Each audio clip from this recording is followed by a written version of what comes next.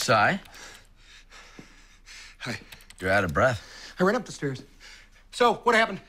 Where's Daniel? Sally needed him home, so we just rushed through the rest. You know, quick and dirty. You gonna get that? You had him in our house! With our daughter sleeping in the next room. What? I know, James. I know! You know what? That you had sex with that man. You had sex with him. You had sex with him. You had sex with him. You had sex with him. I'm confused. I thought you wanted me to have sex with him. What? Or was that not how you saw it going down? Did you expect me to stop him? Be outraged? You know, I think maybe next time we should make a game plan about what type of rent boy I'm supposed to play, because this whole production you're putting on right now is actually quite confusing for your leading man.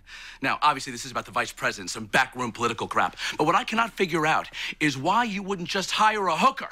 Why you would pimp out your own husband. James! I want answers, Cyrus. You don't get answers. You lost that right the minute that you took off your pants. Oh, yeah, I did do that. And then I took off his. Gotta admit, that was a pleasant surprise. Shut up! You're disgusting. Me? You used me like a cheap whore, and then you made me think that you were doing me a favor. Because I trusted you that you'd honor our marriage, and instead you got naked. Do you not get what you've done here? You have ruined us, Cy. You have ruined everything. Not to mention the fact that you were a gay man who's going out of his way to shame another gay man for being in the closet. How could you? You want to know what I'm writing? You want to know my angle? It's a real page-turner, Cy. I am taking our baby, and we are leaving you.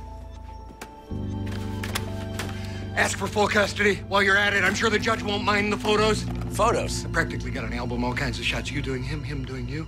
On the floor, up against the wall. On that beautiful leather sofa. Sally won't like that. You took photos? You think I would go through with all this and not get proof?